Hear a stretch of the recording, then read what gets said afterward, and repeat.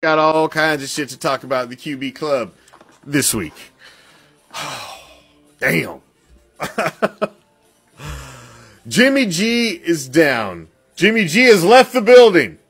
Not only was he down, he left the damn building. They was worried about some fucking fucking puncture his vagina. What the hell? I don't know what they were worried about.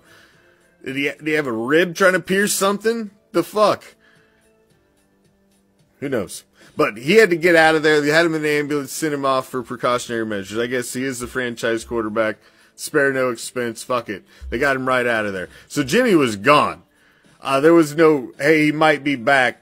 Oh, he's doubtful. Doubtful? Motherfucker left the building. He's beyond doubtful. He's changing zip codes. So Jimmy was gone, which left you with Aiden O'Connell, who was banged up, wasn't 100%. He's obviously not ready. So he's your third string. He's your emergency quarterback. And then you're still sitting with a lot of football left, a whole half of football. So you're like, all right, I mean, there is a possibility that your second gets banged up. You may need your fucking third. You never know. So Brian Hoyer comes in, and we'd had the conversation 2 weeks ago when they decided to make the decision to go to Aiden O'Connell when Jimmy was unable to play because of the concussion protocol, that I thought Brian Hoyer, as a veteran, the reason you have the veteran on the roster was you go to the veteran in that situation to just try for the one game. Everybody thought, hey, fuck it, let's catch lightning in a bottle. I think they caved outside noise. They started the fucking Super Trooper, and he shit all over himself. So they went to Brian Hoyer, but I don't think they had a choice but to go to Brian Hoyer. I think if O'Connell was healthy and 100% this last week, I think they probably would have went to him again. But Hoyer comes in, and Hoyer looked really good. He was able to command the offense. He was throwing the ball crisp right out of the gate. He came right out throwing. He had the deepest fucking ball, nicest ball anybody's thrown as a Raider this season. And he came out and looked exactly like why you have him around. He's seen it all. He's done it all. Nothing's going to freak him out. Nothing's going to scare him.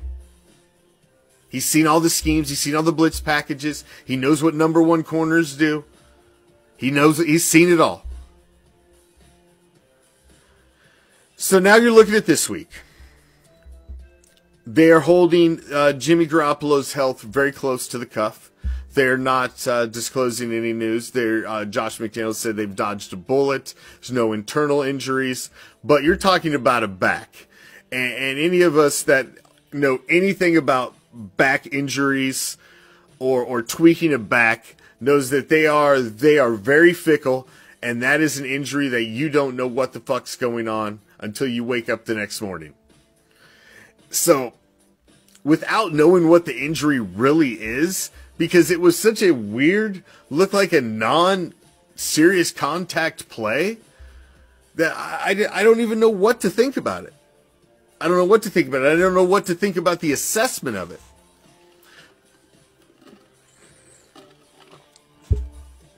But there is talk, and the rumors are, that if Jimmy Garoppolo cannot start this week, that Aiden O'Connell will get the start over Brian Hoyer. And I ask you, as a fan base, how is that the smart play? When your team's 3-3, if you're talking that this is a short-term injury for Jimmy G, he's only going to be out maybe a week or two, which we don't know yet, just speculating, based off of the dodge the fucking bullet comments. How is that the smart play? You tried the rookie in week 4 to see what he could do against a team that was completely decimated, was missing starters. You've seen he's not ready. I'm not shitting on the kid, and I'm not saying he's not a talented kid, and maybe down the road he's ready to go. But he's just not ready. And you had Brian Hoyer, who came out and showed you why you have him. No, Brian Hoyer's not the fucking answer. He's not going to probably lead the team to the Super Bowl. But, you know, can he get you by a couple games? Yes, I think he could. I think he could. So if this coaching staff and this regime decides that the Super Trooper is the smart play over the guy who come out and just got you the win this week, I don't even know what to fucking say about that. I don't know what argument you make for that. I don't. Because that one don't make no fucking sense to me. How you can make that argument that that's the smart play. Your team's 3-3. You're right in the middle of everything. Everything. You don't just throw this away. You got to come out and put the best foot forward every week. He's not the best foot right now. He proved in preseason that, yeah, let's work with this kid. We may have something here down the road. Let's water it. Let's give him some fucking Miracle Grow. Let's baby him. Let's grow. Let's see if we can grow him into something. We ain't ready to throw this fucking kid out there.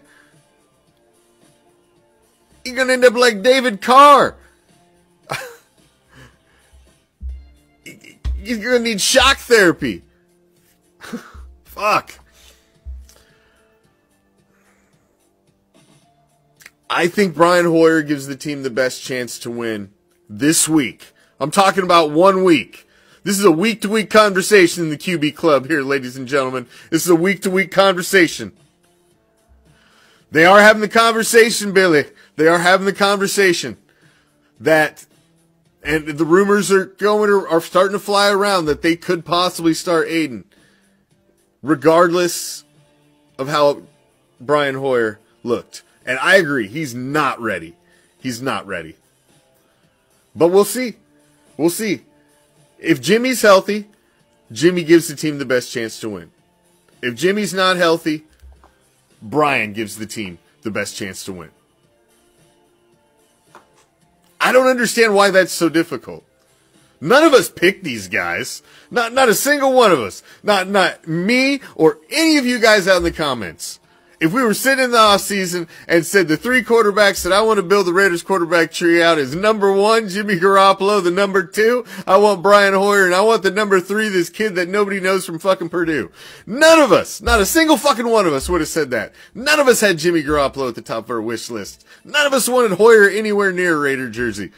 None of us even knew who this fucking kid was. Except a couple people that's fucking cousins are going to fucking Purdue or something. Nobody knew who this fucking kid was. Except his fucking grandma. Who's ever selling him liters of Coke. Nobody else. We're just fans looking at what's here. This is it, man. This is what's in the toolbox. This is it. These 3. This is what we got in the club. He's 1. He's 2. He's 3. I don't understand why it's that fucking hard. I really don't. You don't catch lightning in a bottle. Every fucking quarterback ain't Brock Purdy. Ain't a Kurt Warner story. It's not Tom Brady. Those are exceptions to the rules. You get a whole lot more Brock Osweilers, Dan Orlovsky's, Jay Cutler's, fucking guys like that. You get a whole lot more Jamarcus Russells, Andrew Walters. You get a lot more. You go through a whole lot of motherfuckers like that to find the Brock Purdys, the Kurt Warners, the Tom Bradys, and crazy stories like that where you trip into talent. You don't trip into talent that often at quarterback. It doesn't happen usually. So, we'll see. We'll see. We don't know much in the quarterback club. A lot of undecisiveness because it's really all about Jimmy G and his back. What's up with your back? He needs a fucking backiotomy. That's what he needs.